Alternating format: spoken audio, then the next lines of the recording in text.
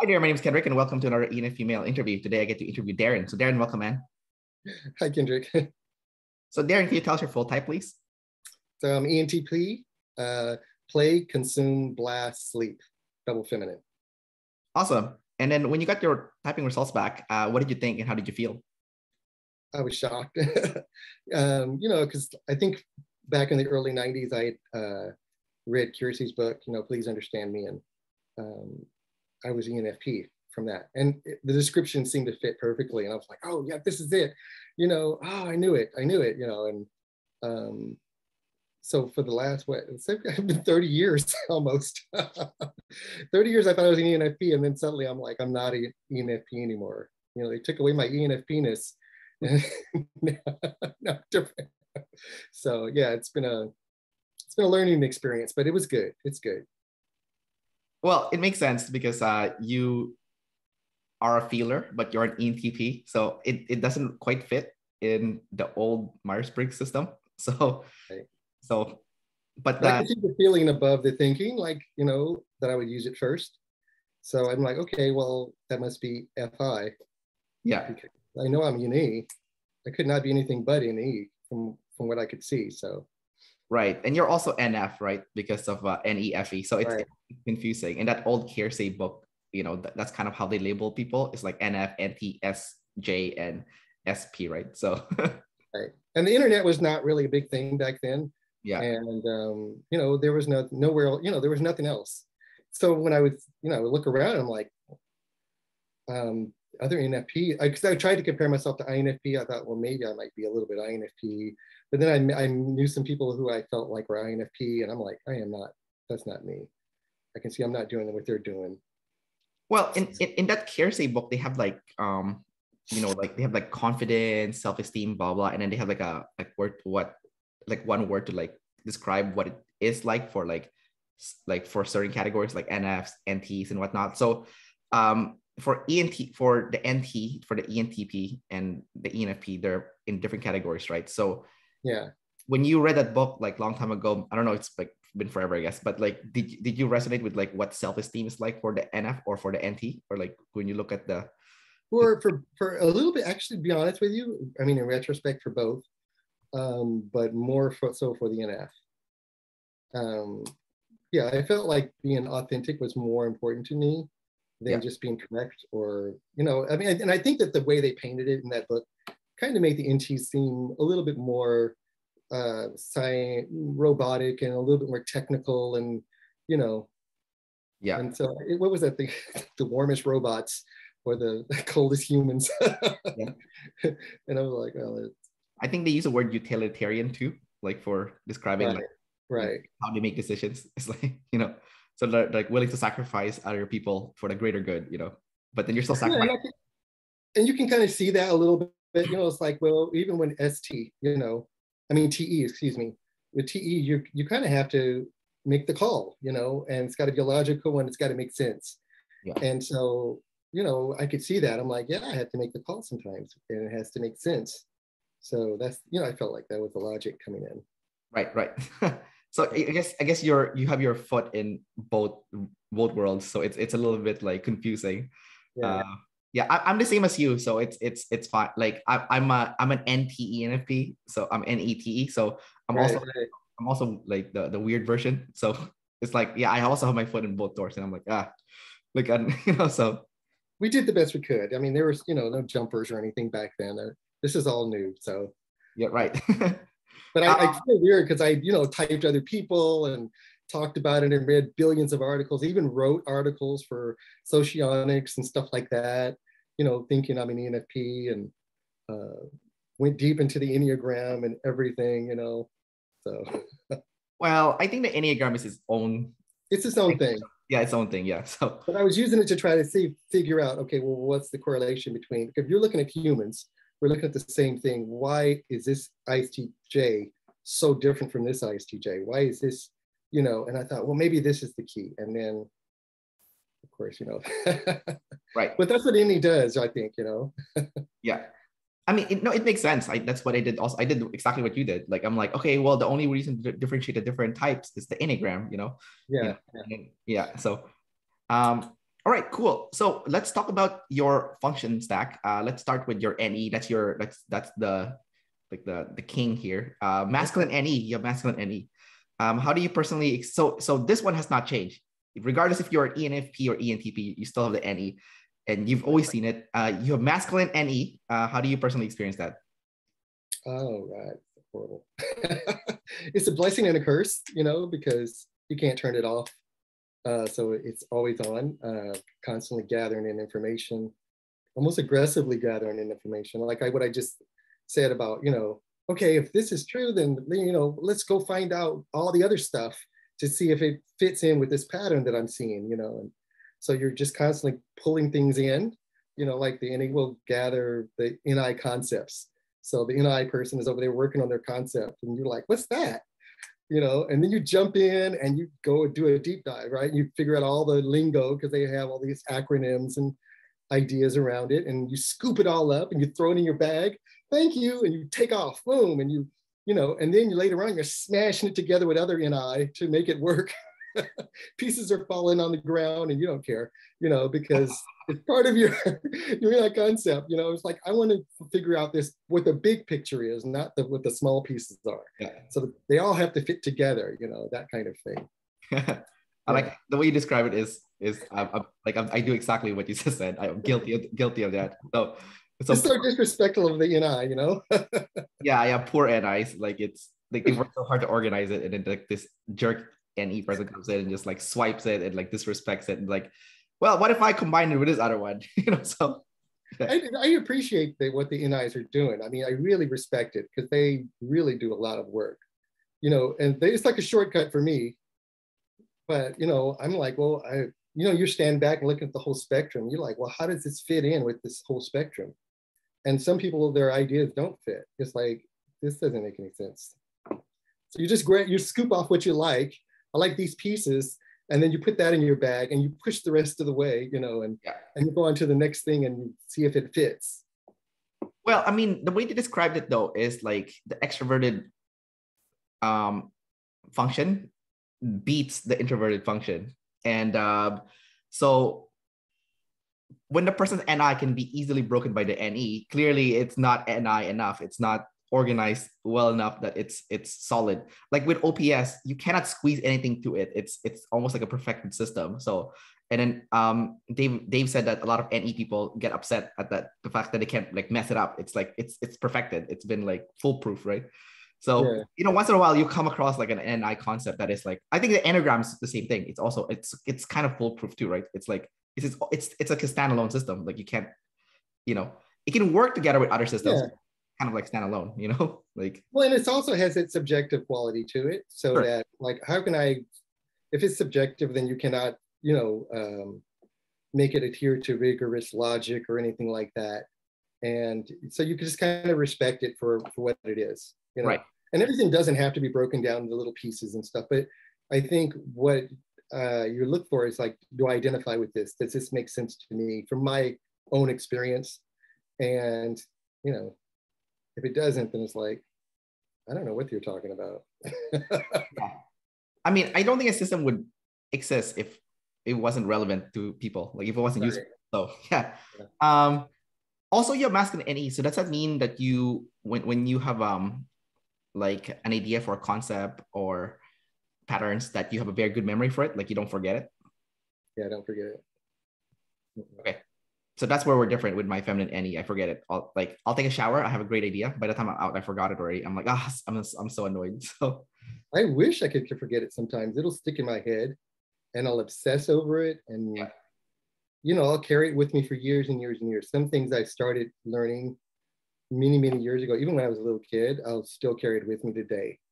If a person gets inside my head, like their personality or something about them, and it's stuck in my memory, then that pattern will stay with me, and I just keep adding on to it. So it becomes a burden after a while. It's like, okay, I'm carrying a massive amount of information in my head, this giant unwielding, thing.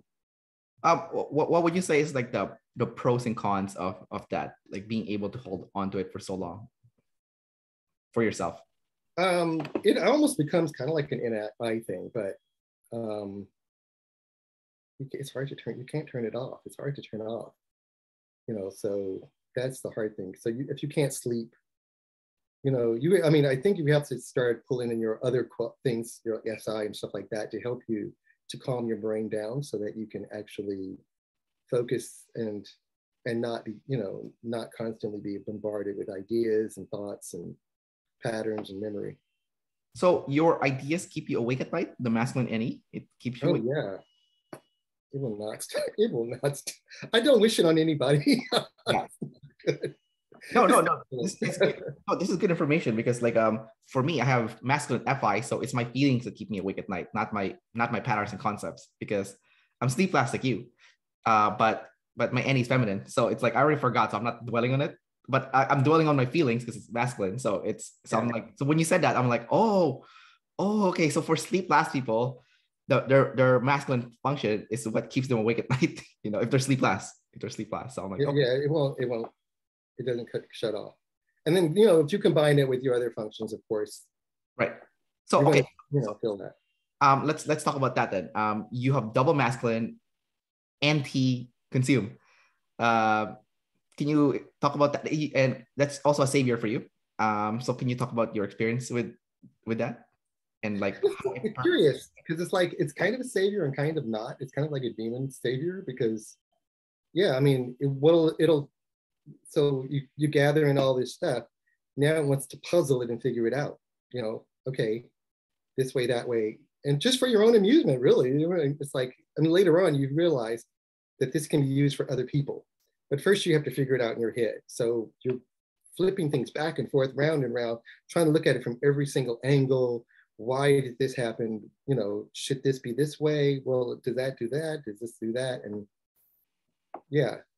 And then you feel this tension in your back and your neck and your shoulders and stuff like that because your brain is kind of overworking. So it becomes a lot.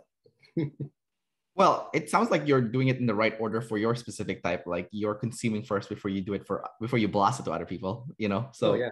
Because I'm opposite, I'm blast before consume. So like I have to blast something first before I can consume something. And I wrote down some things. Let me see what I did write down here. Go for it. Yeah, so the TI puts a lot of pressure on yourself to get it right. And it can kind of, the NE actually saves the TI from going too dark, because the TI can go super dark and if this means this and this means this, you start stacking your logic or your reasons on top of each other. It can lead you into a dark corner where you can't work yourself out of it. So the NE starts giving you more options to kind of break out of it. Well, it's always this, there's always that, in case this doesn't work or that's not true, Can you talk about like the dark hole that the TI stacking gets you? Because I'm curious about that. I don't know what that's like. I don't have TI, but in your own words, how do you describe that, like dark? I think it works in the same way FI does, in similar ways. Like not in the same way, but in a similar way, where a person, if they have FI, probably can go into a dark corner. Everybody hates me, or this doesn't, or I feel like a failure because of whatever, that kind of thing. And it's taking probably emotional reasons and using them. And I think TI can probably do the same thing. I'm trying to come to grips with TI because I thought I had FI all this time. Yeah. There we go. So what I'm thinking of is like, it always somehow leads you into somehow being homeless and nowhere to go or something like that, or dead in some kind of ditch or something. I think just take or like it gets dark, because like if you're thinking, okay, I'm trying to think of a good way to explain it in a practical way. It would be like saying, okay, if you do this, then this will happen. And if that happens, then that means logically, then that means that this has to happen. And if that happens, then that means that these things could happen, which will lead you to, and it could go dark. It just goes dark. I'm trying to hard, it's kind of hard a little bit to explain. It doesn't, because there's no feeling attached to it, right? So there's no mercy or kindness that's going to come in. You're not like factoring in the benevolence of the universe or anything like that. Right. So it becomes clinical and kind of sour. Well, that's kind of still needed because it's true. It's a true, right? It's a truth. Yeah. So, yeah, yeah. I mean, we're all, because of human, we have this mortality and we have these needs, and if I can't meet this need because of this or that, then that means that I have to go without. And now that means it's going to get really dark and bleak, if I keep going down this path in this particular way, but somehow it actually comes back around to help me out. And I'll explain that later. I think the way I create a scenario in my head based on what you explained is kind of like this. Like, for example, there's like a war, and your kids are like dying and they need medicine. So you go to like a pharmacy, and then the pharmacist said you can't take this stuff. You have to pay for it, but then you have no money because there's a war. So you take a shotgun and you shoot the pharmacist because that's the only way you can get those medicine. And it's cold and it's dark, but your kids need the medicine. So you're like, you know what? This is everyone for themselves. It's a war. There's no relief coming anywhere. It's either him or my kids. So, and then you take the medicine, you go home, and yeah, it's horrible, but the truth is one person has to go for someone to live. So is that kind of like how dark TI can go? Like that's how it kind of like a little bit darker than I would go. I wouldn't think I would kill somebody.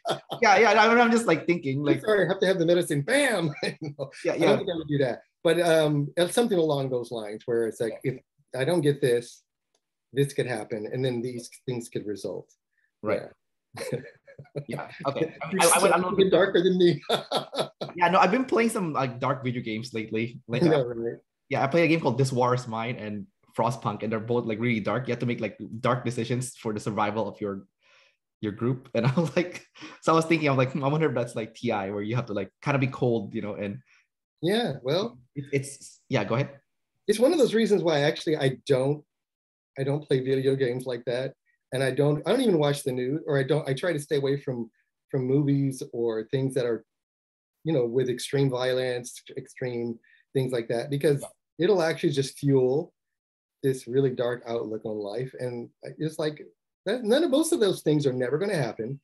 I'm by and large, a lot of things that you think are the worst thing ever that can happen, it's not going to really happen. It's never, if I look back in the past, did all the things I catastrophize over, worry about, did they really come true? And the answer is no, they didn't. And I stressed myself out for nothing, all those years. So I'm like, yeah, stop doing that. Stop feeding your brain a lot of negative stuff that in the end, it's not going to make life better, not going to improve your life for yourself or anybody else.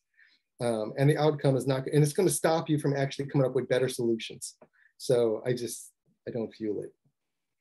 Well, I'm going to be info dominant a little bit here, so just bear with me. But the game I'm playing is based on an actual real life events. So remember the Yugoslavia when they broke off, and Bosnia got there was a siege, and then they got surrounded. Yeah. Right. So people had to commit atrocities to kind of survive. I think the game was trying to depict that, but you are the player inside that, like, that world of, like, you're blockaded by the military. There's no food. Criminal act is the only way for you to get some food to eat for your family. And it is very dark, but I think you can learn something from it, where, like, yeah, you don't get to the point where it becomes like that, like, so. Yeah, I think when my feelings start getting involved in it, then it's like I'm traumatizing myself for fun, Yeah. I'm creating trauma that I'm going to have to heal that hasn't even happened to me. That's kind of how I view it. I'm like, do I really want that? Like, I think life is hard enough as it is. So, because, I mean, perhaps there could be something horrible happen. Right. It probably is not going to be that scenario. It's probably going to be something else. So now I have to deal with that new trauma that's really happening. And now I'm carrying the burden of all these other past traumas that I thought might happen because I played these games, or I viewed these movies, or I did all this other stuff. None of that happened. Now it's something completely out of the blue. And now I'm faced with something new. So it's like, well, why added grief, bring added grief to my life? So I don't know. That's just something I came up with. I'm like, how I'm gonna view my life. I'm gonna think something positive instead. Um, you have feminine FE, so it's not the same as masculine FEs. So emotions don't get stuck for you, because it's feminine.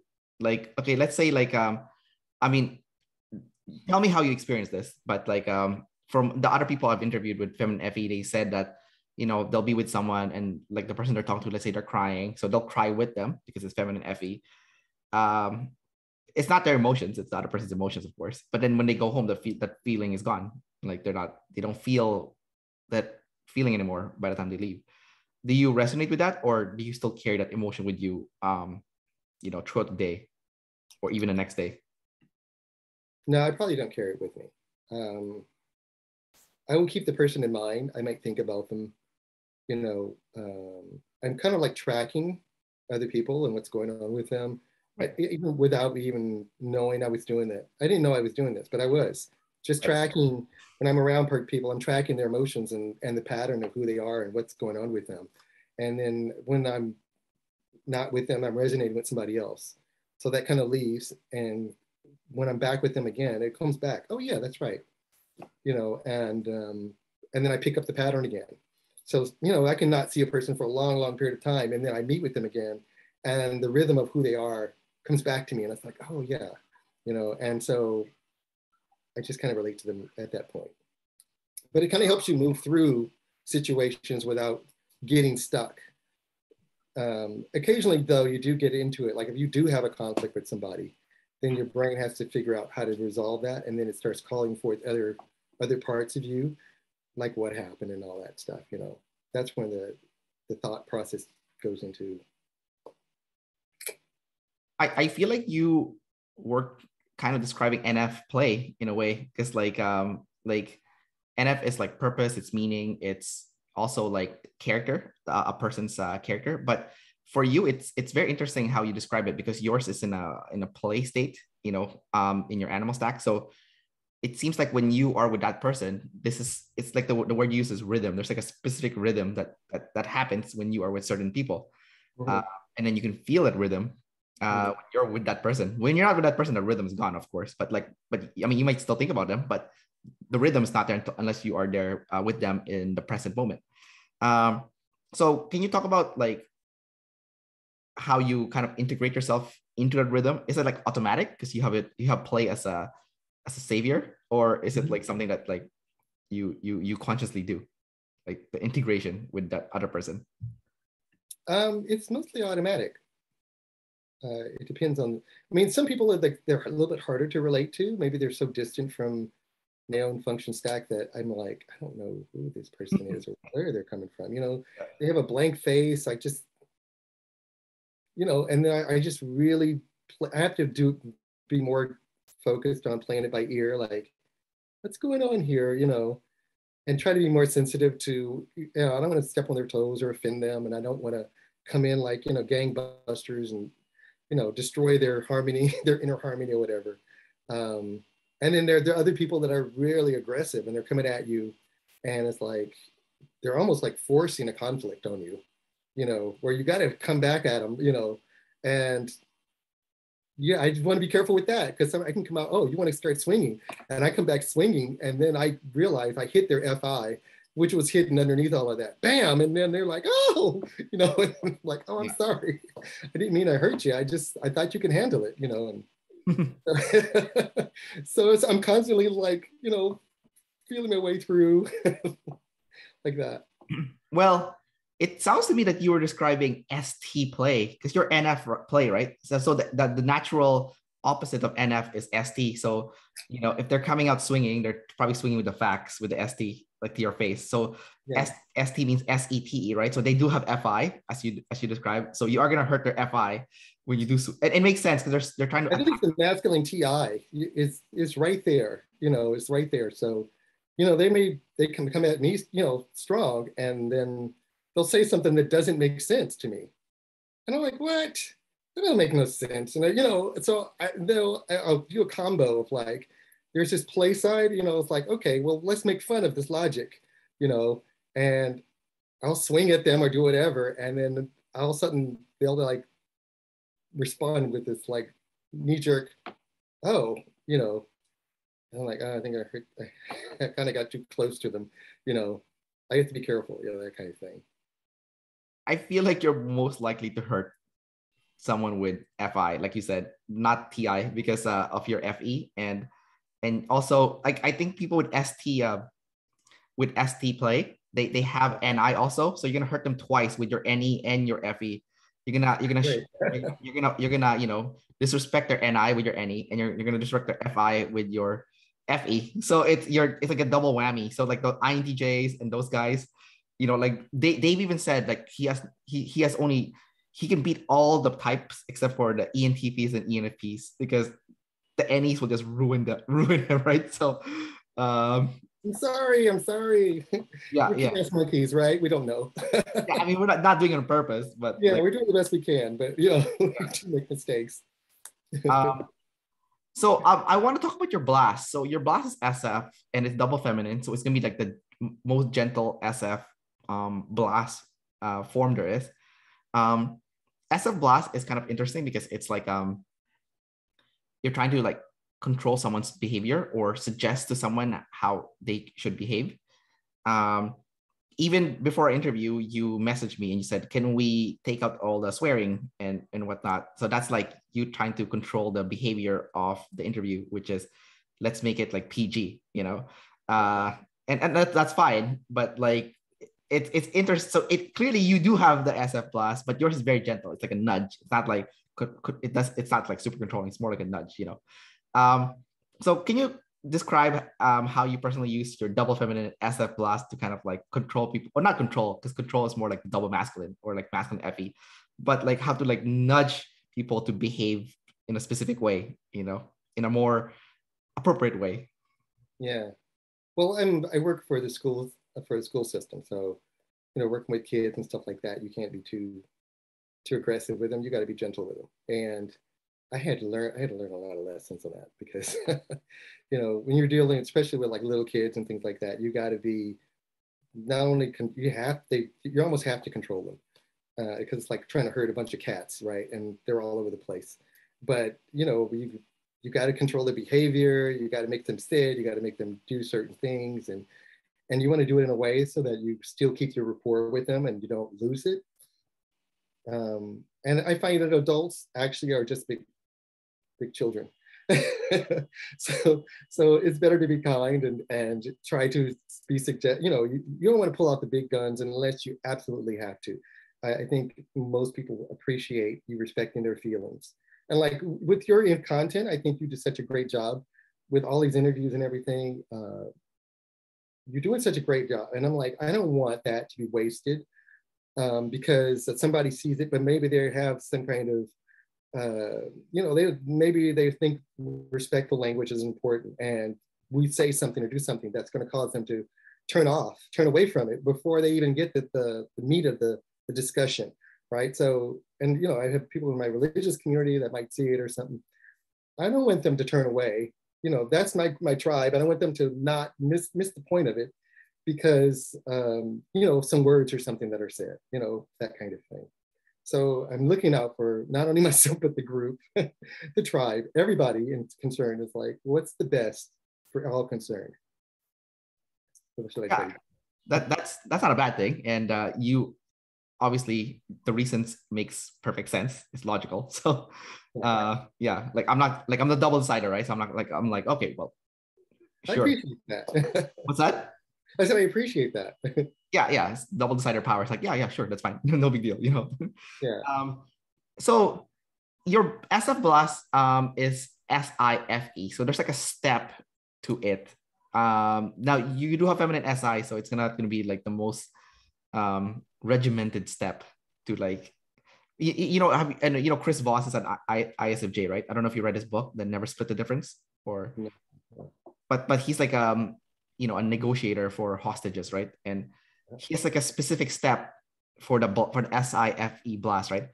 Like to convince the kidnapper to let go of the hostages without them getting anything in return. Yeah. Like Yeah. he'll manipulate their behavior so I that love that. That's great.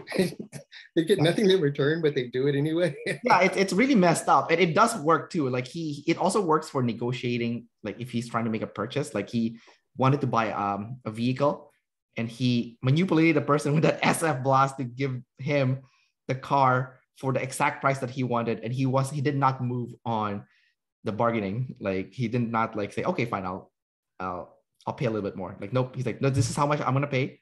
Take it or leave it. You know, like kind of deal. But he manipulated the situation with an SF blast. Does he have? So he has. Does it? Is it? It's more assertive. What is it? What is it? What is this function stack? I mean, it's like. Is he masculine? I think I'm not 100 sure. I just remember he was consume last. He was blast, sleep, play, consume. I think like standard ISFJ function stack. I believe. I don't remember his sexual modalities. I think it's masculine, feminine. I think that's what it is, but might have to double check. But and the good thing about him is he did learn to consume because his SF blast does require you to consume. So it's really good. Like when you are someone that uses your fourth function, a fourth animal, it like magical things happen. So for him, he does use his consume as part of the negotiation tactics. And that's why he's so effective, is because he used the consume and the blast together. And that's when like magic happens, when you use your, I guess, your fourth function as well as your savior function. Like they're all like working together in cohesion, right? But I find that that's true. I mean, like when you start combining your functions, you can create a bridge to your last function to help you do it better.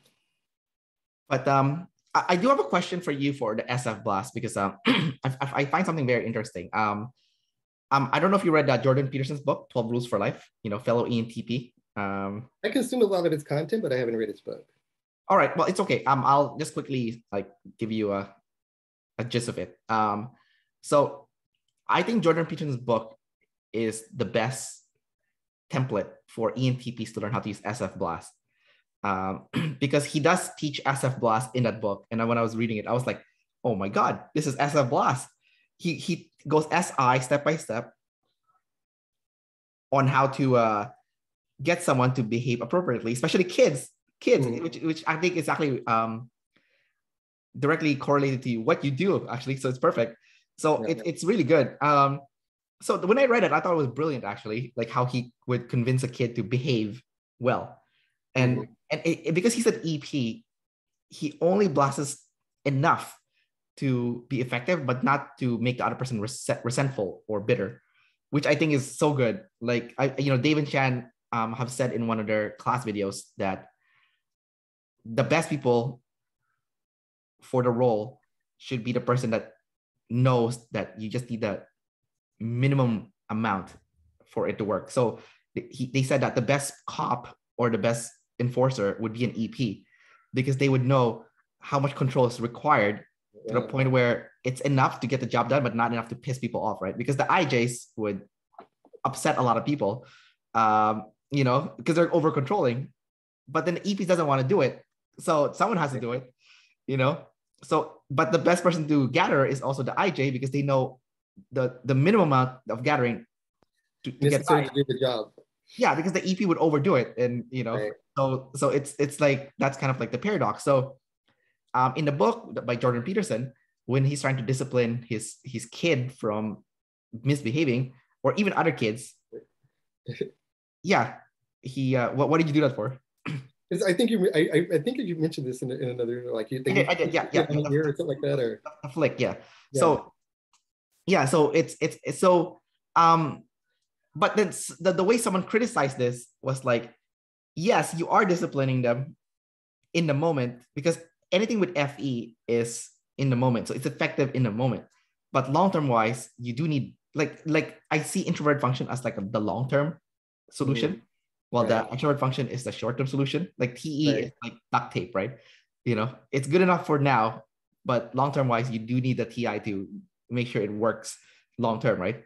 So they said that if you're trying to correct someone's behavior, then long-term wise, you do need the FI to understand their deep emotional and behavioral issues, and understand how they feel. Because everyone has everything.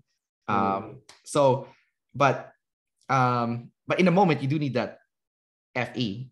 Like if let's say you're having a dinner party and like your kid is like causing chaos, then you do need to him to calm down for that moment. And then when you go home, that's when you have the talk, right? Yeah. So I think what a lot of people do is they forget to have that talk later, or to see where okay, well, okay, since I see this pattern of behavior, right. if I let it keep going, where's it going to go? It's just going to get worse. So you do have to start putting in things, not only like controls for the behavior, the negative behavior, but then also positive things for good behavior. So like, let's suppose I have a student in class who just, they just keep acting up. Like one kid, he just would not behave. And I was doing a little round table with some kids. And so then I just stopped calling on him. And I would call on the other kid. I would say, okay, your turn, go ahead. And they would say something. And then I would go to the next kid. And then I would get to him. And then I would go back to the first kid. And then he was like, hey, what about me? And I was like, well, you can just keep goofing around. So we're going to leave you. You can listen for a while. And I'll let everybody else talk. Is that okay? And of course they don't want to be left out. So they're going to straighten up, Yeah. And so, or either that, you overpraise somebody else and then you say something kind to them, but you don't give them, you don't lay it on thick because you're like, they're really doing good. I really love what you're doing over here. And you keep it up, and they don't want that. Nobody wants that. They want to be like, I want to be so they'll adjust their behavior to, it's manipulation. Yeah. You're being passive aggressive. Yes. You have to pull out every psychological trick in the book because they're kids, and they don't think, you can't reason with them like adults. They're not going to respond like an adult would, or hopefully an adult, a mature adult. Because sometimes adults are like that too. So, yeah. So I have some questions about what you just described. It's really what you said is gold, by the way. I like it a lot. But so it's a two-part thing that I was thinking. So first is it sounds like you're using social shaming to get someone to behave, because one of the biggest fear for a lot of people is like, looking bad in front of others. So if they don't behave well, then they cannot. Then you essentially you knock them a few notches in I think shaming would be like, you shouldn't be like this, you like this, and pointing the finger at them. So it's a little bit more subtle than shaming them. It's more of like, they're not going to get the goodie rewards because I'm not going to be giving you rewards for poor behavior or bad behavior. Well, no, because like your blast is double feminine, so it's not like a true shaming. Like it's not like a double masculine SF blast, where like, it's like shame on you. Like that's the worst. I hate like when people do that. Like shame on you. It's like it's so like, it's like for me that is like the most triggering thing. It's like when someone's like shame on you. Because like I have 2 YouTube channels, and sometimes someone would tell me like shame on you for saying that. And, well, it's interesting because there's just steps. So like this first step is to make an agreement with them. So like before they even started, like, well, what should we do if there's good behavior, and if the class does this or that, or if we all do this and that, what should be what should be the reward? And you have to come up with a reward and let them tell you what the reward should be, and you can write it on the board and or something like that, right? So just like, we establish what the rewards are, what should be the punishment for bad behavior. They will raise their hand and give punishments as well. And then you write that down. Now, of course, some of them are unreasonable and you're going to get rid of them. And some of them are reasonable. And you're like, that makes sense. Let's go with that. And then, so now they have a buy-in. So you've already bought them in. And now when they started, doing those things, you start giving them verbal praises when they're doing what's right. I remember I was working with some first graders, right? And now these are very young. So what I did was I said, okay, they're kind of being rambunctious. I took out my tablet and I said, I'm going to take a picture of the kids who are doing good. I took a picture of them with the tablet and I said, look at this. This is what a good student looks like.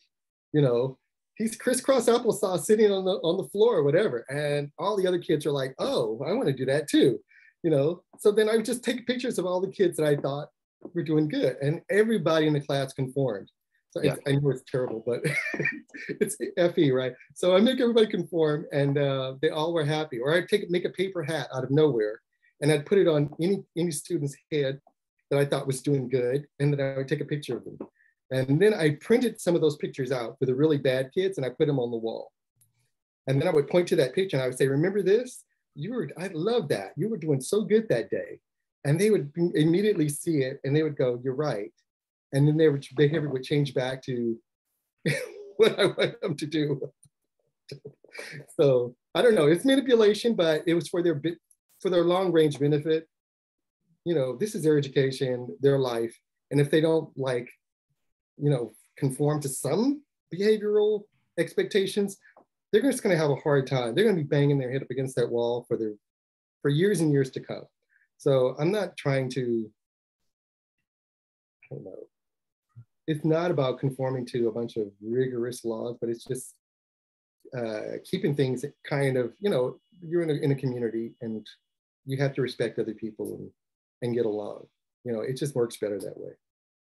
That's like the perfect description of like NF and SF working together, you know, like, Yeah, I guess so. yeah. So we have multiple threads that's open now because we both have any. So like we kind of have like a lot of open, right? a lot of open conversations now that we haven't like closed off. So let's close them off and then we can move on. Okay. So the first one that I wanted to close off first before we move on. This is good topics, by the way. I just want to like wrap them up so they're not like open ended. The first one is you mentioned earlier that after you talk with someone, let's say you get a kid to behave properly, but then that's a short-term fix, right? So you told them that it's important to have the talk later on. Like, so can you talk about like what you do when you have the talk, like on the back end? Yeah, because I don't think people like to be reprimanded or talked too seriously when, you know, in front of other people. Yeah. Because other things come out that may embarrass them or shame them or whatever like that. And I wanted to make it seem like I'm on your side, right? So when I'm having this talk to them, I'm like, I'm in your corner, I'm on your side. Here's what I envision for you. Here's what I see for you, you know, and especially if it's a young person, maybe nobody's ever actually given them that. Nobody's ever pulled them aside and said, this is what I see about you in particular that I really appreciate and enjoy and love, and where I see you going in your life, you know. And you say that to them, and it's like, and what I want you and what I would see, and it's not but, it's always and. So and I think if you just do this, then you can get there. I know you can, you know, and you infuse that belief into them, you almost put a spell on them. Like, so, you know, enough of that, and their behavior starts changing. One girl, she was goofing off in class, and I was there, you know, sitting at their table because I was supporting the teacher, and I said, "You could get straight A's. I don't know why you're goofing off like this." I'm like, "You're smart." I'm like, "You don't even have any competition. Look around you. Look at these kids. Stupid. Smarter than me." I'm saying this to her in private, you know. Yeah. I'm like, "You can totally get straight A. You could do this." And she's like, "Huh." And then I give them this little test where I give them these shapes, and I'd say, "Pick your favorite shape." And then they pick the shape, and then the shape has a meaning to it. So, okay. So like maybe they pick a circle, and the circle means that you are a feeler. Like I'm like, oh, that means people. So the circle means people, and you pick the circle. So that means that it's your job now to make sure that your people get on board to da da da da da. You know. So I told this girl, I'm like, you pick the arrow, and the arrow is leadership. So you have to lead your group at your table here to success. And I'm expect that of you because that's what I know you can do. So she did. She graduated this is junior high. So when she was leaving junior high, she had got straight A's. She went up to got straight A's. They made her like the class speaker or whatever. She got to in front of the class. She had to give this little speech. She came and gave me a big hug. You know, I was like, I felt totally validated. I was like, wow, you know, I don't know, it feels awesome to say or do something that has a profound effect on somebody else's life. Now, where she went after that, I don't know. You know, what happens when she goes beyond this, but I think for her, it was a turning point. You know, and there was a lot of little stories like that that made me feel good about being in that profession and doing that, you know, working with people like that. That's an amazing story. I love it. When you said that to her initially, did you believe what you said? Absolutely. Yeah, I always believe. I won't tell them anything that I don't believe is true for them, or anybody really. I try to be as honest as I can, but there is a little bit of the spin on it is I'm projecting it, you know, something that hasn't happened yet. That is a potential. And somebody did that for me when I was young, and it made a big difference to me. And so that's why I do it to other people. Because if they hadn't said that, I would not have made these decisions that would affect my life. Right. I I had a teacher before that was like that. I've only had one teacher like that. It was when I was in grade 6. So when you're telling me that story, I was like, yeah. Once in a while, like a teacher like that would come along, and it's like the best thing ever. You know, when you have a teacher like that, like they believe in you. I never got good grades, but I got good grades in that guy's class. So, you know, because for me, I felt like he refused to see, he refused he refused to accept that his students had limitations, and he wanted to make sure that the students felt like they can do more than what their self-limiting belief that they impose on themselves. Right. So for me, I was like, this teacher is the best. Actually, I interviewed someone that looks exactly like him. So like when I interviewed him, I'm like, oh my God, you're my grade 6 teacher. Like, yeah. He was like, Kendrick. yeah. I interviewed someone that is your type twin. I think you said you reached out to him, Mike Silverstein. Yeah. I don't know if you talked to him or not, but I haven't, no. So I have a friend in here in Vancouver that like looks exactly like him. So I think they're the same type or similar type. And they kind of sound the same and look and sound everything's the same, right? Oh, really? And he's also a teacher. So and the way you're describing, I think he's double masculine though, because when he shames people, he exactly like shame on you. But like, but otherwise he is definitely like similar to you guys. But like I remember what he told me about being a teacher. He said, my goal as a teacher is just to make good citizens out of these kids, you know? So I feel like when you're like saying all the stuff to the kids, when you're trying to make them like behave a certain way, I feel like you have a little bit of a different spin. I feel like for you, it's like, it's almost like you're telling the kids, this is you right now. This is your potential. You can get there, but this is your demon that's in front of you, which is you're misbehaving. So if you can get through that demon, you can be this. I don't know if that's like how you approach it, but that's kind of how I interpreted what you described. Yeah, something similar. Is that they have, I can clearly see what good qualities they have. I mean, one girl, she just had her head on the desk all the time. I didn't even talk. But I knew that she was introspective because she would write a lot. And I wrote a little note to her. I said, you know what, one day you're going to be able to use your introspection to help a lot of people and to really see, you know, you could see the sensitive side of what's going on with other people because it's in you. And she read that and she started crying because she was like, nobody said that to her before, you know? It's like I get choked up just thinking about it.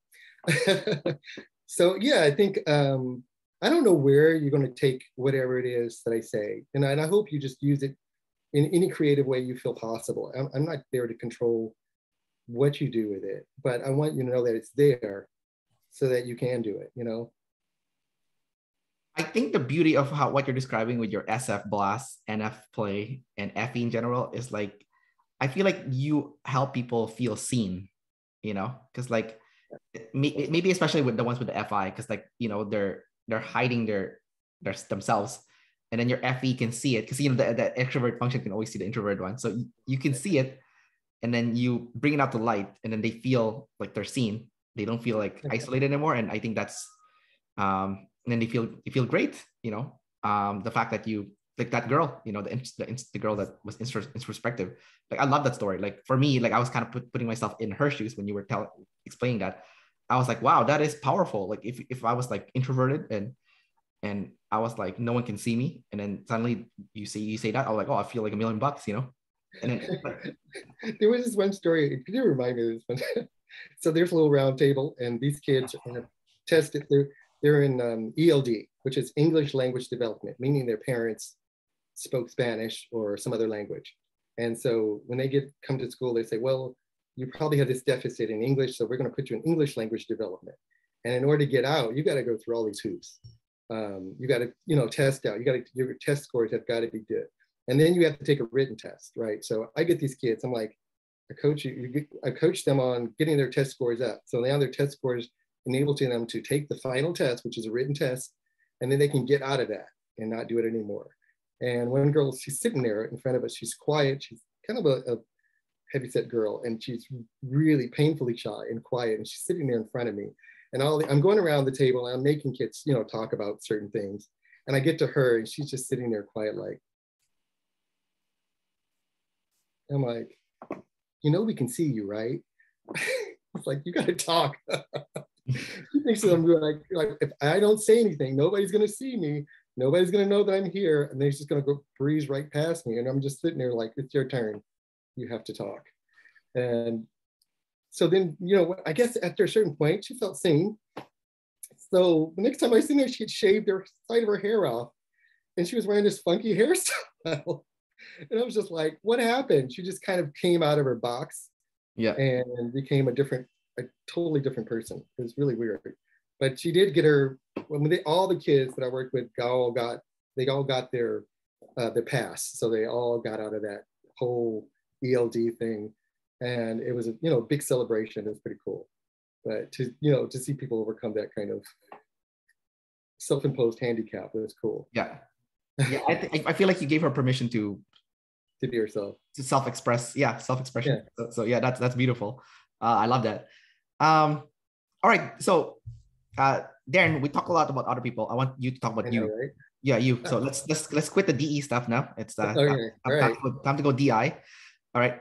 I want to ask you about purpose. Okay. So life purpose, meaning. That's NF also. This is your first one. And then we're gonna go to your ST sleep afterwards. So in Jordan Peterson's book, he 12 Rules for Life, he said that it's like the best NF description I've read. I'm like, this guy's just describing his functions, his animals. He's like, purpose is not something you develop inside. It's something that comes to you. So he's describing it that it comes from like an external source. So so that, you know, because you have NF you get purpose from collaborations with others, or working with others, or being with other people, or connecting with others, which is actually not true for other types. So if you are like an INTJ, you know, you have NF sleep, so you do get purpose from within. It is not from external, it is from inside. So but for your specific type, you do get the purpose from the tribe, the group. Tell me what kind of purpose the tribe has given you personally, and what that means to you. Like that, what sense of purpose have you gotten from the tribe that like really resonated with your TI, and be like, you know what, I'm gonna run with this. This is the that's interesting. Okay, let me think about that for a sec. I think my observation of other people has allowed me to see, okay, they can do that, and maybe that potential lies within me, and then I could do it as well. And some of that was actually a hard lesson learned, because, you know, it's focused outwardly on other people, and it's easy to take care of other people or to do other things for other people to make it happen. They're like, oh, that's fun, you know. And then when I go home and I have to sit alone by myself or do my own thing, you know, suddenly the energy just runs out, you know. And I'm like, no, you know, you got to give yourself permission. If you let this person have permission to not, or to do certain things, or to not do certain things, then you have to give yourself that same permission, you know, to take care of yourself, to do things for yourself. Otherwise, it's not even fair to you, and it's not fair to them either. So it kind of gave me permission to, like, I mean, like, just noticing what other people are doing gave me permission to say, I can do that for myself, you know, to have certain things for myself, or to not, to refrain from doing certain things. Did that make any sense? It does. Yeah, you're kind of like mirroring.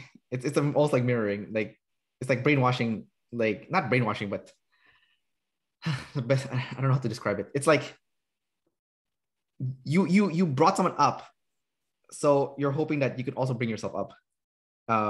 Yeah, I suppose. But it's a little bit different because it's not emotional. It's TI. So the way you bring yourself up is from your SITI, TISI. Like a lot of, over the years, I've like realized I'm like all the functions kind of interrelate, and they pull on each other to bring a certain balance. Well, at least that's how I perceived it. I don't know. Well, it's a little bit. Well, let's go with your TISI. So That's the sleep, right? it's ST sleep. Yeah, your sleep loss. So this is gonna be your biggest problem in your life, especially because you have feminine SI too. So I interviewed someone with masculine, not masculine, sorry. Yep, masculine SI, but the person is ST sleep savior as an ENTP. And before the interview, you told me on Facebook that one of your biggest problem is sticking with an exercise routine. So the guy that has the sleep savior, he said that as an ENTP, ST sleep means having a body that works. And a body that works. So it means like having an SI routine to exercise essentially that works for you and it makes perfect logical sense for you. So it's customized specifically for you that you created for yourself. So it's not, yeah, you could take some ideas from other people, of course, but eventually you piece it together and you hone in this like, this very concise regimented exercise program is one example, but obviously it's a lot of it's health, right? So for yourself that works and you stick to it and you don't break it no matter what. So can you talk about your challenge? So and eventually the end goal is having a body that works. Like, like you can still run, you can still jump, you can like have a good life, like you're still functional, right? As you get older. So talk about like your problems being sleep loss and not some of the issues you've had by like struggling not having a set exercise routine. Well, let's see. I think it's like getting proper rest and stuff like that, because I was staying up late when I was younger. When I was much younger, you stay up late, or you burn the candle at both ends, right? So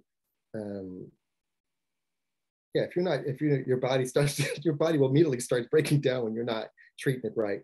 I'm not crazy about running to the doctor every time I have an ache or pain. Sometimes I'll just endure the pain and think, hope it'll go away, But then, so regular doctor visits or dentists and all that stuff has always been a challenge. But now, the vultures are circling, like you said before, right? So as you get older, you start actually feeling the physical. Your body starts, telling you, hey, you're not as much young as you were when you're, so your body doesn't bounce back as quickly. So now you got to start taking care of yourself. So, and I would kind of like do all my gather, I'm going to gather all these exercise videos, or I'm going to look at all the diet plans out there. I'm like, okay, what can I reasonably put into it? So maybe I'm going to decrease my eating window. I'm going to eat between this time and this time. So that way, I'm going to give my body a chance to repair itself. So, I had a strict eating cycle. So I eat, certain foods, low carb foods between these hours and this hour, so that way I'm giving my body a chance to do the work of cleansing itself or to repairing itself. I'm going to eat certain foods and I'm going to block out. I'm not going to eat these carbs over here because I know that if I do, it's the effect of what all the sugar or all the other things are going to do to me. So I started limiting them. That's just part of my thing now. It's like eliminate those things, because in the past, my body could rebound from it, but now it's not so easy, So stuff like that. What else? I think it's like a lot of STs, like I don't know, I guess doing all the like your finances and things like that too, right? Yeah, we'll get to that later. We're talking. We haven't gotten to that part. We're just talking about the body. All right. Well, you're talking about the body for now. So yeah, I don't know. I have to be more mindful of it now than ever before. But I've always been slightly obsessed with eating right, eating health food, doing some kind of exercise, but it's never been strict where I do it on a regiment. And that was the thing. It's like, I've never honed it down to one thing. It's just like, let me try acrobatics today. Now I'm going to do, weightlifting, and now I'm going to do something else. So I kind of,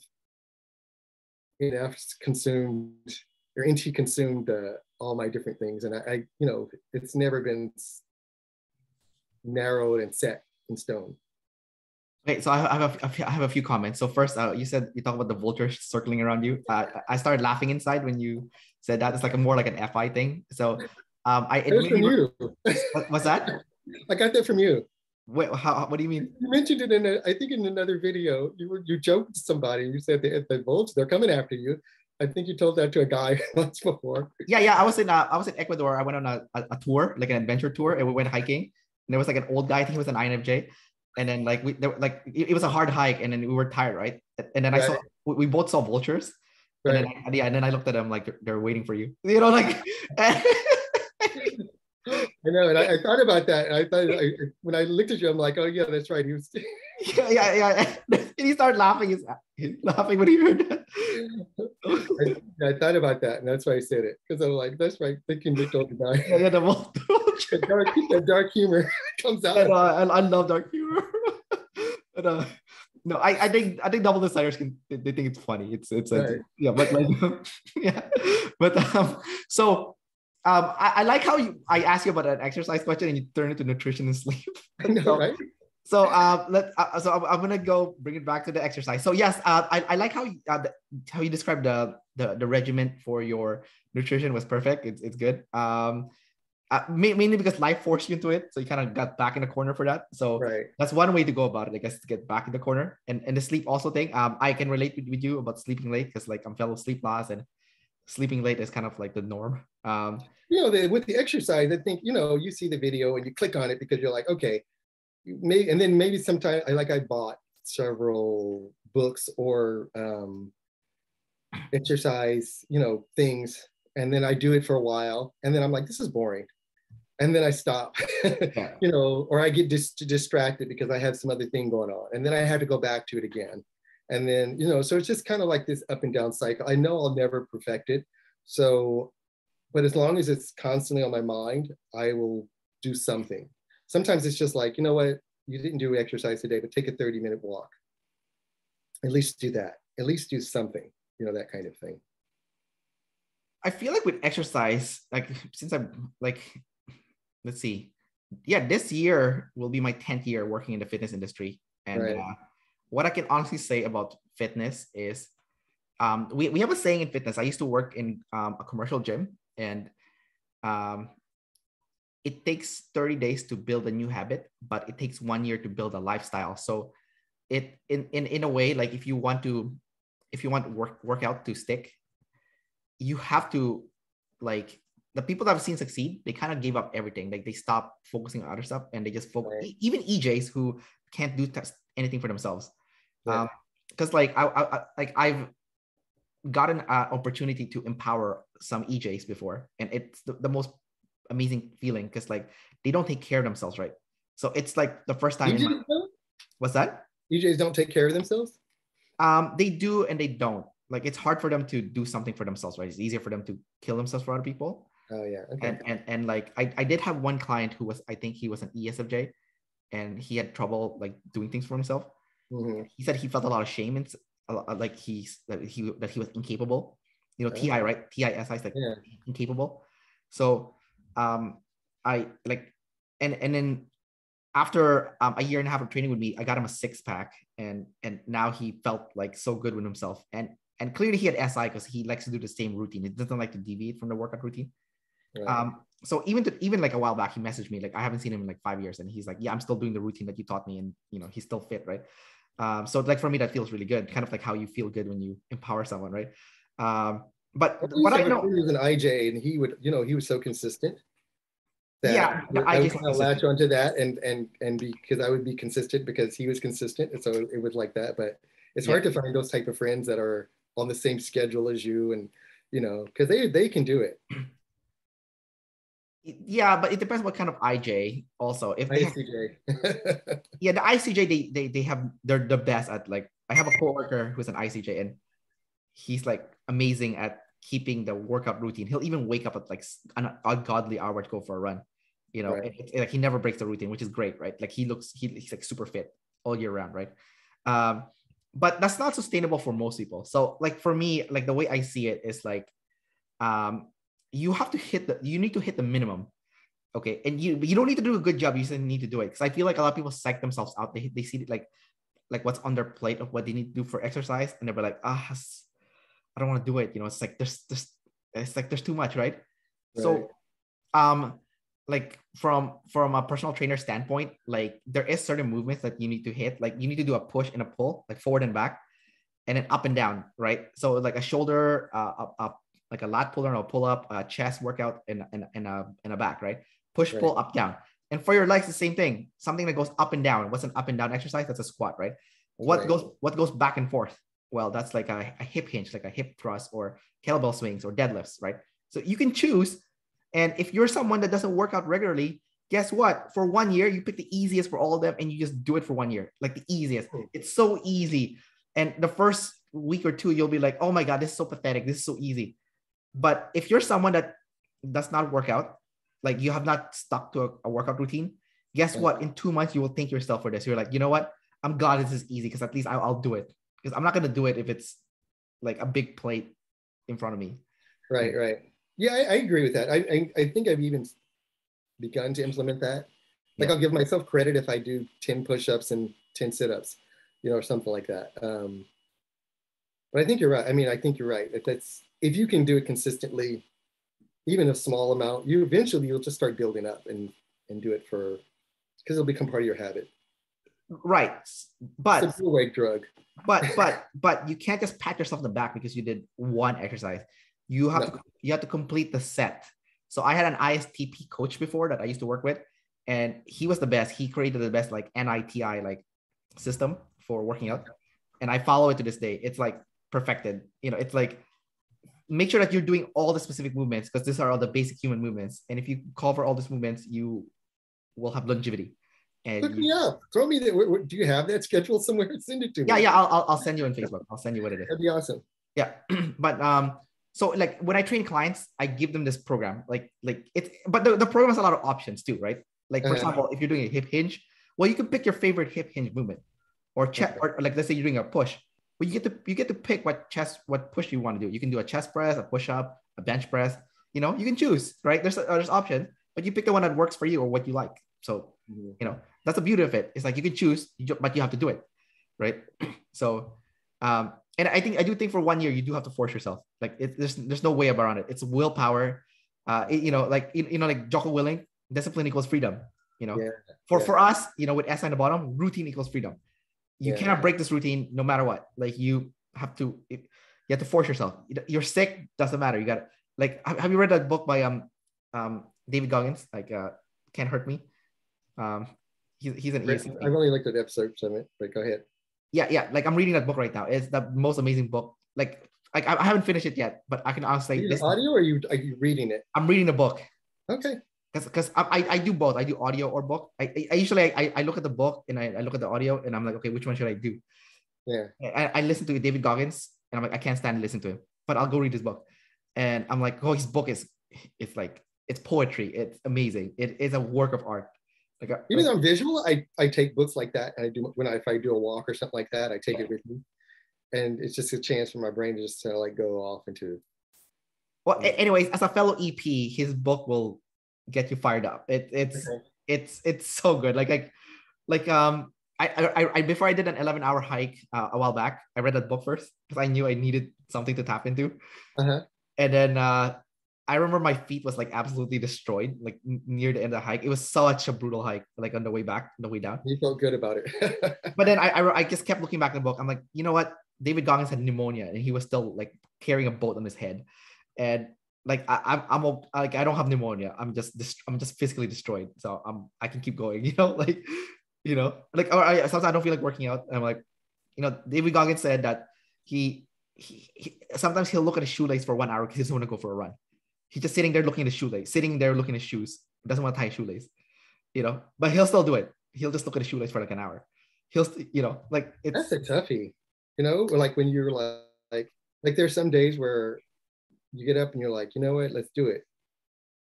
And everything that day goes well. And then all of a sudden, one day you get up and you like, I can't even get out of bed.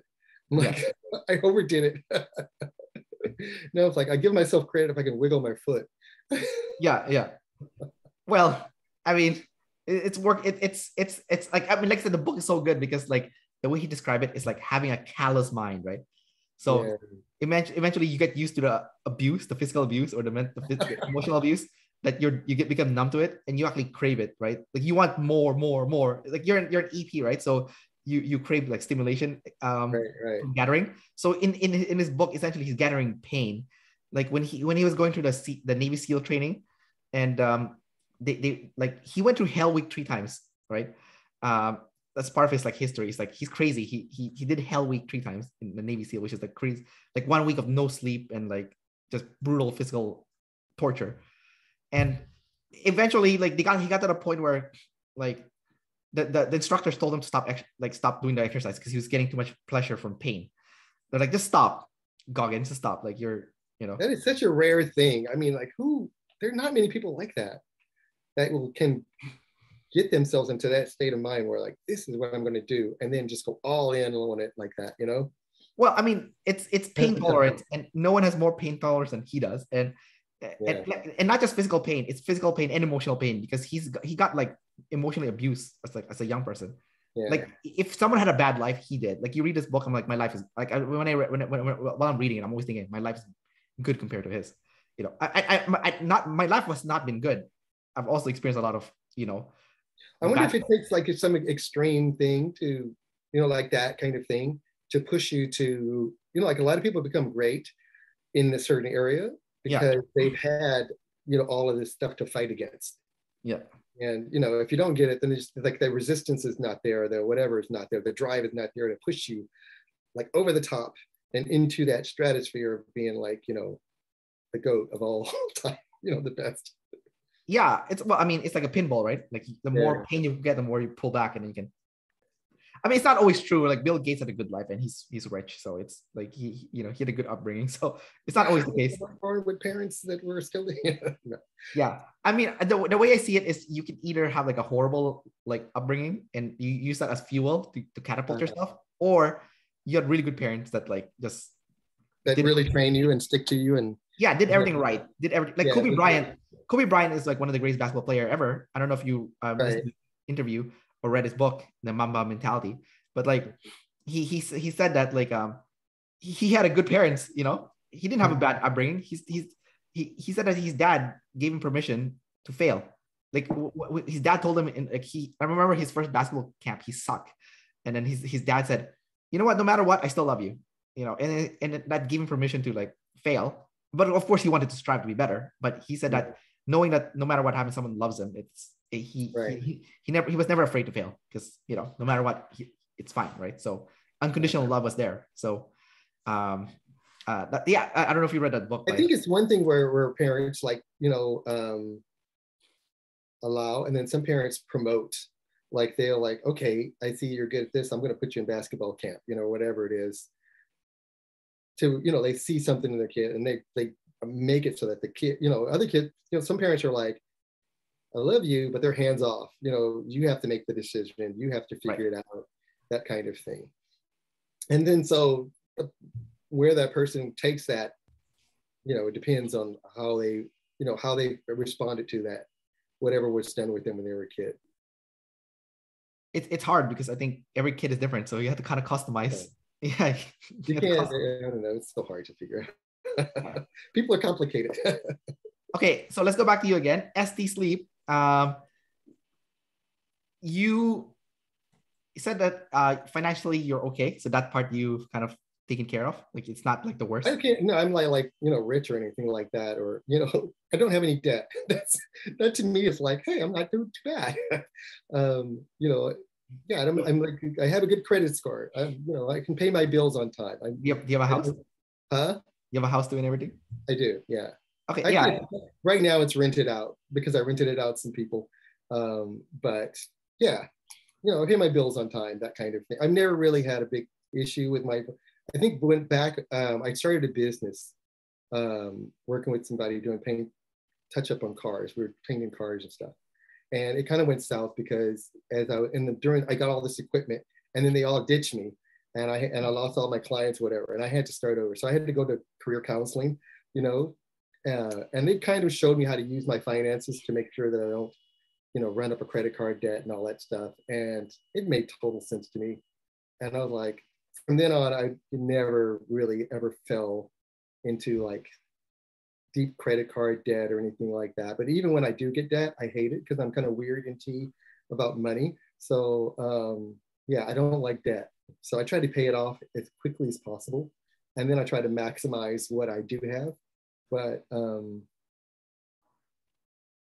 don't know. I think my ability to make money is a different issue. Well, I find something very interesting about ENTPs that are sleep last. There is a huge difference when the ENTP sleep last versus when they have ST in the first three. Right, and even with ISFJs where ST last are very similar to ENTPs are ST last. Like there is so my biggest thing that I've noticed with ENTPs is that ENTPs are really weird with money. They're like super weird with it. They become like so cheap. They get so cheap at times. And it's almost like off-putting. No offense to other ENTPs who are like a cheapo. But I noticed that the ST last, they're not as cheap. They're like the FE is more important than the ST. So they're a little bit more liberal with their spending. So they're not to the point where they alienate people with their like weirdness with money, where it's like, yeah, it's fine. You know, that relationship is more important. Which I feel like it's, but the problem with the ST last, it's not like the weirdness with money. It's more like the health issues that they encounter. So I find it very interesting that sleep last ENTP is very different from the other ENTPs, just from that one point, the point of like, you know, like the relationship is more important than the money, but the health becomes a huge problem then. You know, it's like a weird. Yeah, I can't say I've had a whole lot of health problems. There are some things that you can always improve on. Yeah. I try to use my other things to balance it out. So here's what, like ST, like instead of having a body that works, right, or having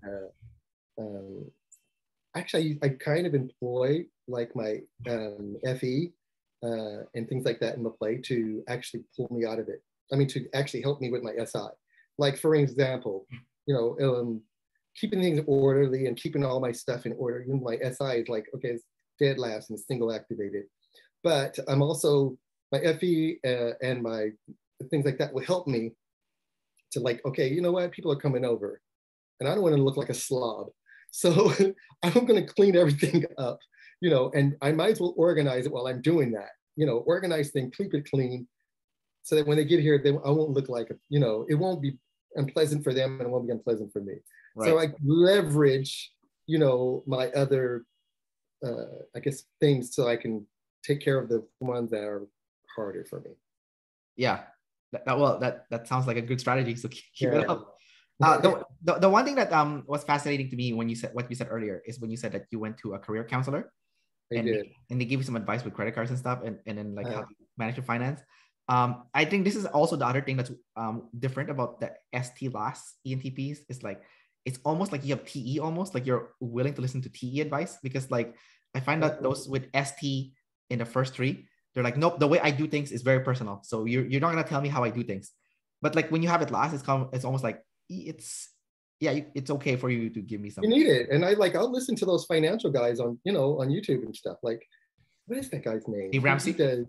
Yes. Okay. So guys like him, I'll listen to it because I'm like, I need all the help I can get. If they have a strategy for getting your finances in order and putting things in a certain way, and it's going to, you're going to pay off your mortgage and you're going to be able to retire on time and you're going to have this for your health and stuff, I'm going to listen to that advice. I may not do every single thing they say, but it feels good. It almost feels good just to listen to. It feels like I'm doing something when I'm not. It feels like I'm building it up because I'm more focused on, the NF, part of things.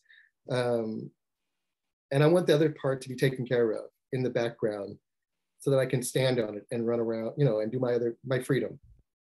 Because that's not where I don't really want to live in that ST area. So, but I do need to stand on it to do all my other things. Right. So I'll gather enough to stand on it, at least, the bare minimum. Yeah. It's the foundation. Right. Okay. So Darren, my last question for you before we wrap the interview is, your sexual modalities. You are tester and visual.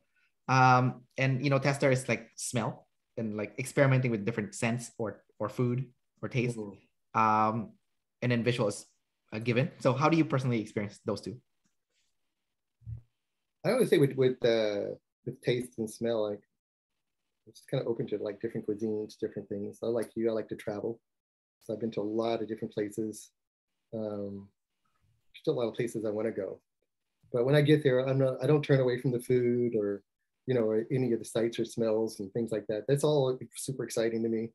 I go into a restaurant, I'll try out different dishes that I haven't tried before. I don't mind that kind of thing. I experiment with my food all the time. I mean, like I'll be doing a recipe or something, trying to cook something.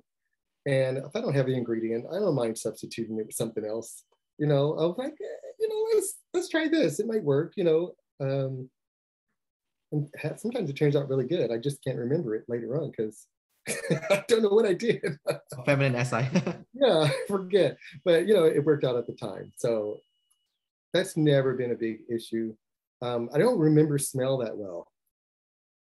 So it smell. I mean, I can tell when something smells bad or rancid or something, but like say it's a particular cologne or something like that. I don't focus on it. I'll know it'll bring us something to mind, but I'm not sure about that one as much. Well, I don't think it's memory with smell. I think it's just like wanting to experiment with. I don't run away from certain smells unless they're really, it's got to be pretty funky. Yeah. Yeah. So. What about the visual? Yeah, visual is like constant. I've always been super visual. I mean, you can see in my background, I've got a million little knickknacks I've collected over the period of time. So I got my bachelor's degree in fine arts. I was going to go for psychology, but I ended up, doing painting and drawing. I was going to become an art teacher. The financial system went wacko, and I didn't get my my teaching credential for art. So I ended up teaching English, but I use all those visuals to help teach. So it's just kind of a constant thing. And then, so I use my SF. It's helping people now it's my side gig is to do image consulting. So I have people like figure out their color, figure out that kind of stuff like that, best silhouette for them, things like that. Yeah. That's super cool. Yeah. I think there needs to be more image consultant. I'm just trying to integrate everything into, my whole life, trying to integrate all the different parts of me so that, everything is covered. All right. Well, thanks, Darren, for sharing more about your life as an ENTP jumper. Sleep last. You're definitely like there's not as many ENTP jumpers as standard from what I can tell. So a lot of INTJs, and I thought there ever was. Sorry, what's that? I keep seeing like INTJs popping up, Oh, INTJs yeah, and INTPs. Like, wow, they're rampant. I didn't know that there were so many people like that.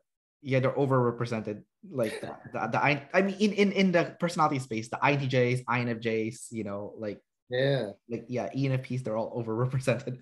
So ESFPs surprised me. There's so many ESFPs. I was like, what the hell? Yeah, and that they're interested in type at all is fascinating because I didn't think that they would be interested in type. I didn't think any ESPs would be interested in type or in psychology or anything like that. So to see it's really encouraging, actually. Yeah, I think the ESFP is like the third most common type that they type. I think ENFP is the most common, followed by really? INTJ. I think INTJ and ENFP is about the same, and then ESFP is like the third. It's like, oh my god, that was like the biggest shocker for me. I was like, so many ESFPs, they're everywhere. I think like a lot of INFPs would be showing up. No, there's not a lot of actually. You haven't interviewed that many, huh? Because a lot of them mistype themselves. They're actually like NIFI or something. Like they're actually INTJs. So they thought they were INFP and they're not. I mean, because they don't fit in the old system. In the old system, they are INFPs, right? Because right. But in the new system, they're like, no, you're not weird with people. You're NIFI, right? OP is a game changer. It really is a game changer in a lot of ways. Yeah. So what people thought was one thing is not so. I mean, people thought my girlfriend was an INFP, but then when she got officially typed, she was NIFI. So it turns out she was an INTJ jumper. She just didn't fit the old system. So you both are jumpers. That's so weird. Yeah, both jumper. But yeah, we have a traditional INTJ ENFP relationship also. So it's like, yeah, I was like, oh, I guess I shouldn't be surprised, you know? You never know. Yeah. All right, Darren, take care of Cool. yourself and enjoy the rest of your day. All right, Kendrick. Take care. See you. Great talking to you.